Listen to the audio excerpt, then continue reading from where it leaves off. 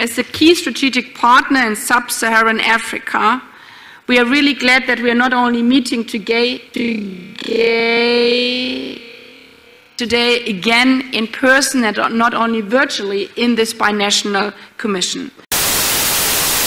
South Africa's path to freedom has been a beacon of hope,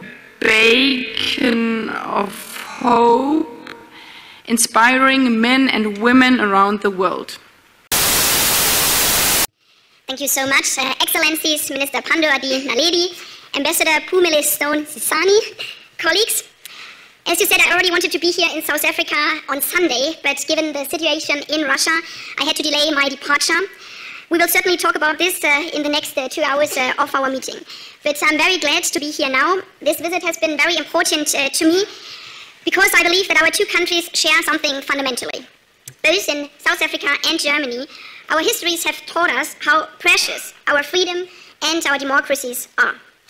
When I think about South Africa, one image always comes to my mind: the queues of 1994.